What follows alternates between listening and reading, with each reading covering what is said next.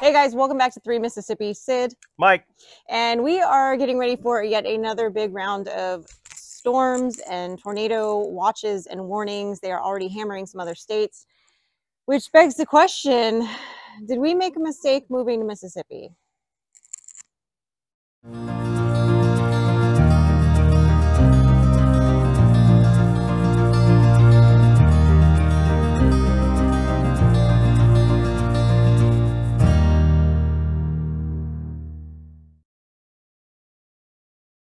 So that's the question people have been asking us, folks. Do we feel like we made a mistake, leaving a place where the weather is just almost pristine all the time to move to Mississippi, where it's the new Tornado Alley, right? Did we make a mistake? A lot of people think we did. A lot of people are trying to tell us, hey, what are you thinking? What are you thinking, Sid? Well, I mean, right now, every 10 years or so, Ramona gets flooded, and that's happening right now. Southern California has had more rain in the last couple months than they've had in the last several years combined, I think. Yeah. And that's just how these storm cycles go. Down here, they're saying that the tornadoes, it's about every 10 years that they have this really bad cycle of them. We just happen to move here at the beginning of that cycle. And folks that live right here near us, they haven't seen tornadoes this bad, in like 12, 15 years. The reality is we had a couple of nasty ones come through. One of them got real close to us. That's what we're doing today, is getting the tractor ready, putting the grapple on it, getting the Polaris ready with chainsaws, and Ryan's going to come pick me up in the morning with his big flatbed trailer. We're going to put all this stuff on it and take it up to Amory and help the fire department up there from last week's tornado, clear debris and clear trees and whatever we can do to help. But that's the game plan, instead of working on the chicken coop for tomorrow morning. Do I think we made a mistake moving to Mississippi? No, absolutely not. I mean, guys, crazy weather events happen no matter where you live. It's true. Folks that are just accustomed to tornadoes and terrified of tornadoes, what did I say? Accustomed to tornadoes and terrified of tornadoes? Didn't I? I'm not sure what you're trying to say. Folks that are accustomed to earthquakes, but terrified of tornadoes, think that we lost our minds coming here. I mean, I'm not gonna lie. Last week we had that big one that literally went right over us and skipped over us, and I was fairly panicked. But I get the same way during a bad earthquake. Ryan Hall was pointing at his screen. He was pointing at our house. Yeah. And he said, that looks really bad. That tornado is trying to recycle. It's going to touch down right there. This is one of the worst tornadoes I've ever seen. And it was on top of our house. Yeah. So, I mean, that was definitely scary. Yeah, there's crazy tornadoes here sometimes. There's crazy earthquakes on the West Coast, and there's crazy hurricanes on the Gulf Coast. We're not taking those types of weather events into consideration when we're deciding whether or not we're in the right place.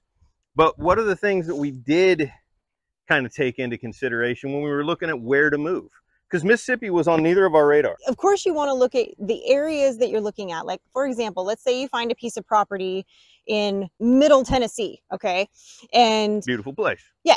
And you're looking and you go, well, the crime rates in Tennessee are really high and the school rates maybe aren't as good. That's for the state. Right. You want to make sure that the areas that you're looking at the community that you're moving to. You're looking at the city. You're looking at the town, because while the big city that is in that state, your big cities like Memphis and Nashville, are affecting those numbers when it comes to crime, when it comes to all of those things. Right. So you want to look at the overall picture in just, yes, in the state and how far away you are from that big city, but you want to look at what are my numbers in the area where I like this piece of property. So basically, here's how it went down. We originally were looking at Tennessee, because Tennessee is where I'm from. It's where I grew up. It's where I thought I would wind up moving back to someday. She was excited about the idea of going to Tennessee. We knew Tennessee was in the United States of America as opposed to California. That's where we started looking. And, when you start looking for property in rural America, it's not easy to find. And we had a list of, we wanted X number of acres. We wanted water. We wanted flat, usable land, at least a portion of it that we had a plan for farming and growing food and raising animals and being self-sustainable.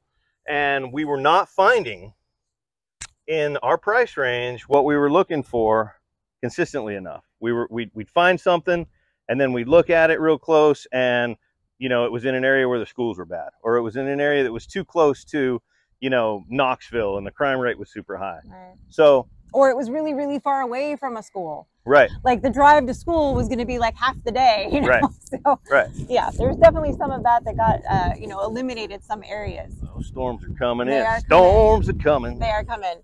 But you can't beat this view. I mean, right? You can't beat it. I mean, that's welcome to 3 Mississippi right there, y'all. We love it here. Yeah. To just put that question to rest now. I know, and I feel like we get that more than any other farmer, homesteader that has picked up and moved. I don't know why we do. Maybe because we were like the only ones that I know of from California. Well, that I'm super aware of. What's funny is people who know me knew that I did not belong in California. They were like, man, why are you in California? You're not even from here. Why'd you stay? Well, there's a long list of reasons why I stayed. I went out there in the military and got a great job out there, wound up staying, didn't think I'd stay that long, got in a band. The band started doing really well. Bad time to move when you got a great band that's, that's touring and then met her, and just next thing it's 25 years later. That's how that happened. But we did not belong in California. Yeah. Sid, even Sid, having grown up in California, had a very different mindset. She's conservative. Which California used to be. They had Ronald Reagan back in the day. It was a red state when I was a kid. I mean, and it was for a lot of, except for really the last 10 years, I feel like has been the shift. Right. Things have really, it was basically right around the time we had Frankie, it was starting to get a little sketch. Right. Things were starting to get a little weird. Yeah. And then even now there's the things, one of the reasons why it was like pull the trigger now, they were going to be implementing some things in the schools that I did not like. And I know people say homeschool. I am not that mom. That's a whole different subject. I will bake bread from scratch. I will do all that stuff, but I am not the mom that can homeschool. So I wanted to make sure that we were going to be in a place that had our values, that was still going to give her a good education, and we found that here. Right. So so what we did is we finally decided, hey, we need to broaden our search, right? We need to cast a wider net. And I told Sid, because she was, she really did want to focus on an area. Oh, I hit her. Oh, she appeared on the other side. She really did want to focus on an area and really hit that area hard and find the right place in that area. And I said, the South is the South largely, right? East Tennessee, where I grew up, North Georgia, North Alabama, North Mississippi, East Texas, Arkansas. There's so much opportunity out here and so much similarity that I said, I finally convinced her, let's cast that wider net, and we did. And then we started finding properties, and we started finding exciting properties. Found amazing properties in Arkansas. Remember? We did. So saddens me, some of the properties in Arkansas that, they're just too far out. They're probably never going to have internet. We don't know, when Elon's really going to be able to solve for that. As we found a property, then we drilled into that property and we looked at, okay, does it check all the boxes that we need it to check? And then how many of the secondary it'd be nice boxes does it check? And then start looking at, okay, what's the crime rate? Not in that state, like she was saying, but right there in that area. Yeah. The crime rate in Jackson, Mississippi affects the crime rate for Mississippi, just like Memphis affects Tennessee. What's the crime rate in the area, in the community? What's the unemployment rate? What school is Frankie going to go to? And then what high school after that? And what are those schools' ratings? And that research ruled some places out that were beautiful properties. Yeah. But when we found the right property, right, the one that checked all the boxes, we knew that we found, of all the places we looked all over the Southeast, we found the one that was right for us. One of the things too that we had to be really mindful of was Mike needed internet right away to be able to get back to work. So there were a lot of places where we were like, oh, this would be great, but there's no internet, and then there's a waiting list. And you know, all of that. So it makes it very difficult, you know, if you have certain parameters that you cannot budge on. Right. And so when we found this place and they had just had internet installed and Fiber. fiber internet, it's better internet than we had in California. Oh yeah. By 100%. Yeah, it's way better internet. Yeah. So, I mean, it's kind of funny, you know, that was one of the things we were concerned about. And I've got like 300 down and 100 up or something crazy like Yeah. that for no extra. Yeah. I think I had 50 down and 10 up, and we were paying double. Oh, triple To have that. Yeah. Forget about the cost of living and that things, you know, things tend to be a little bit cheaper out here and people are a little bit more grounded out here. I mean, that's all important too. Yeah. You know? I mean, it's just a very different, calmer way of life, I would say. And the people down here are amazing. We got very lucky with this particular little spot in the universe. We have amazing neighbors. We fell into an amazing church and great amazing family. Community. Yeah. I mean, most of the church is the same family. That's true. There's a couple of big prominent families here, and we just happen to meet them and get to know them and click with them, and we feel like we've, you know, some days I feel like we've only been here 10 minutes and there's just stuff that I haven't got done. I mean, you know, here I'll show you that for those of y'all that haven't seen the channel, you should come back and see more. But this is the giant chicken coop that we're building and the run around here. But then other days it feels like I've been here my whole life. Right. You know, just because of the people. Yeah. Yeah. I mean, it's been such a blessing for that. But you know, and not to say that we don't miss our friends and family that we have back in California. You're always going to miss friends. They're friends. Right. But, you know, they're a plane ride away. Right. They're a couple-day car drive if you want to go on a road trip or if they want to come out and visit. And if they're real friends, you'll stay in touch. Right. You know? Right. And it's funny, some of my friends, I feel like I've actually had more communication with since I moved than when I lived in San Diego, because now they're like, oh, you're not here. It's almost like I was always there before, but now that I'm far away, they want to talk more, which I love. I'm cool with it. You make new friends and you get settled in a new area. And while it's different, we could never do the things that we want to do here in California. We could never have done them on the scale that we want to do them, I should say. Right. And be or able some to of them afford at to all. do them. Yeah. At all. I mean, California is becoming a communist country of its own. Yeah. And I can't be a part of it. I can't pay taxes there. I can't contribute to, I just can't contribute to it. Yeah. And it's sad because it's, you know, it's where I grew up, and there's a lot of things that I love about that state. It's beautiful. It's the people that have mucked it up. And not all the people. There's so many great people there. That's, again, you come down to when you're in voters. Cluster cities like that, it just is what it is. And that's the case in a lot of places. But I will say this, we definitely 100% made the right decision. That's not to say that the decision that we made to live this way is necessarily the right decision for you or anyone else. But if you are in a place where you are feeling, you know, maybe you're in the middle of a city somewhere and you don't like the way things are done and it's just not your jam and you wish you could be more out here like this, growing your own food, building your own stuff, look into it. See if it is something you can do, because I think it is 100%, million% worth it. $1,000,000%. $1,000,000%. Math is not my strong suit. $1,000,000%. Well, there's a lot more zeros in a million than there are in 100. Yeah. Well, I think that it's, do your research. Yeah. Maybe go find some other people that are near you that live this way that you can maybe pick their brain a little bit before you make the big jump. Right. Because I know a lot of people have been contemplating it really since the last maybe 5 years or so, but I know a lot of people basically since 2020 when all that went down, they were like, let me get the heck out of Dodge, and everybody wanted to get out of the big cities, everybody wanted to get out of California, and there's been mass exoduses, which I 100% understand. And I feel like the big cities are the problem everywhere. Yeah. You know, I mean, you could be in the heart of the South. You're not going to like Atlanta, folks.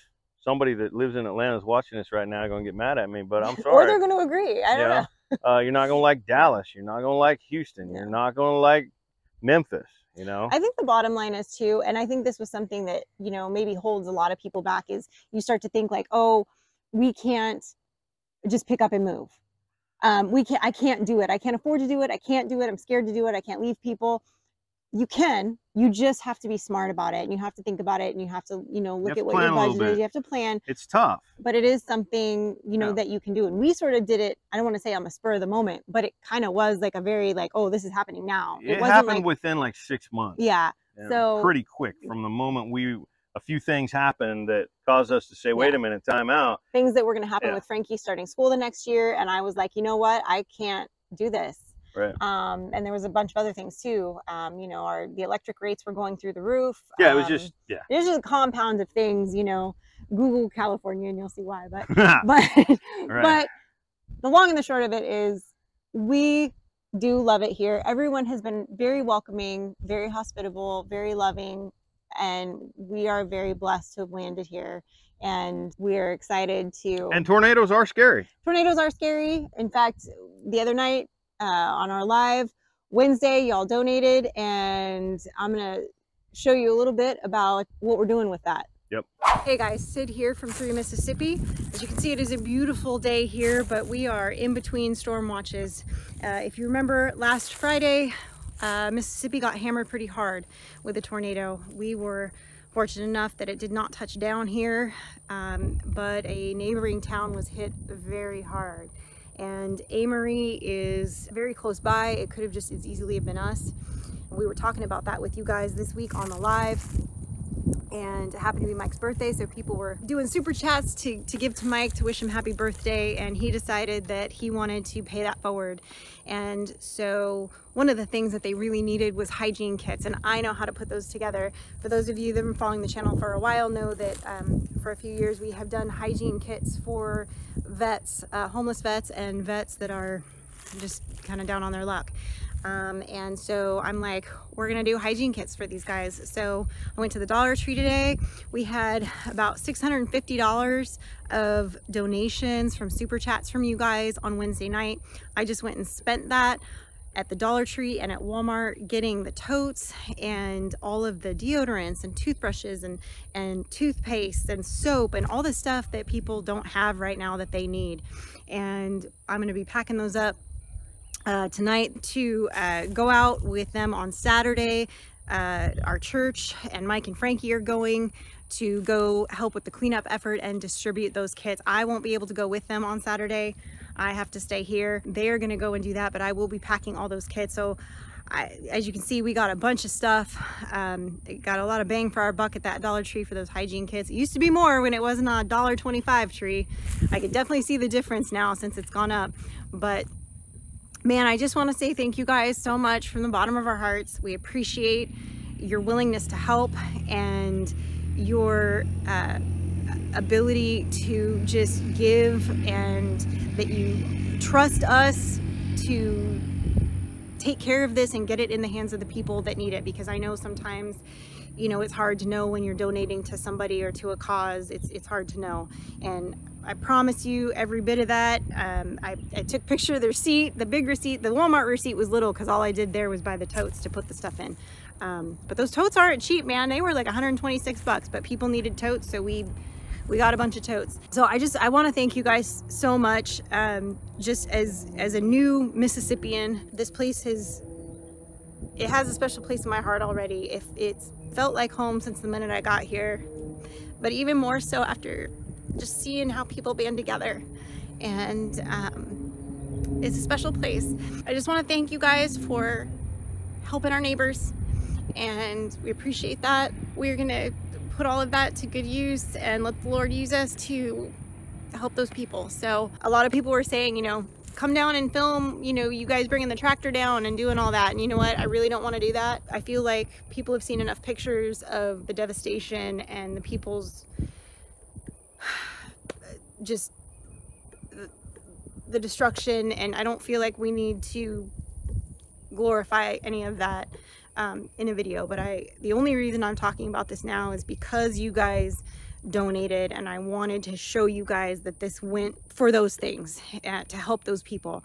But I'm not doing it to make it look like we're special for doing it or anything like that. We wouldn't have probably even said anything about it other than maybe on a sipping and spilling that that's what we did on Saturday, or that's what I did on Friday night or something like that. But I just want you guys to know that it means a lot that you guys were just willing to just jump in and help like that, and we appreciate you. A special shout out to 4W Farms, Mississippi. He had just recently lost his father and he contributed. They're down there in Raymond. They're a new channel. Go check them out. Go show them some love. That meant a lot that they contributed. There's a lot of you that contributed, and I'm going to be putting a list of all the names of the individuals and the people. I know that's not why you did it.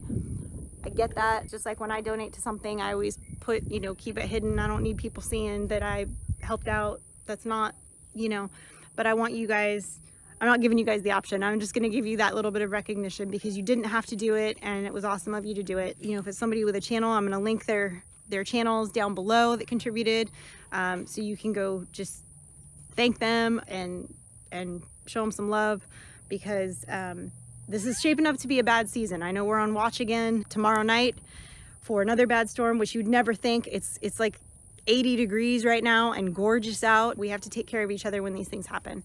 Say a prayer for those that are affected by the tornadoes this last week, and say a prayer that everybody stays safe during this next round. I pray that nobody is hurt, and I pray that the weatherman was wrong, but it's probably not going to be the case. So let's just pray for everybody's safety and preparedness through this storm, and just know that the Lord is going to provide for us to be the hands and feet to go help them this weekend and to get those kits distributed. So it's late, guys. It's like 10:30. That's late for me.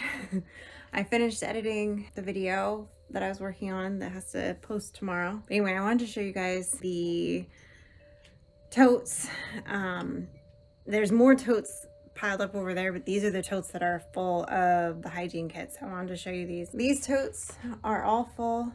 I made 100 hygiene kits, and then I've got more totes for people because as they're sorting through things, they were asking for totes. So as they're handing these bags out, then these totes become available, and then I have more totes over there. So I'll just grab one out of here. So here's one. It's got wipes, it's got some sanitary napkins, soap, toothpaste, deodorant. There's a toothbrush hiding in there, a razor in there too. So a good little hygiene kit to get people through, and there's a bunch in here. So hopefully this will really go to help some people in Amory. Again, thank you guys so much for your contributions. Well, that's it, guys. We are home. We are happy. Home sweet home here in Mississippi. 3 Mississippi. We're not going anywhere. We did not make a mistake. We did not make a mistake. We are happy here, and we wouldn't trade this for anything. I wouldn't trade coffee on my front porch every morning with my cat, with Mr. Bunk, for anything. So we are happy to have you guys along with us on our journey, and we will see you next time. Bye. Have a blessed day.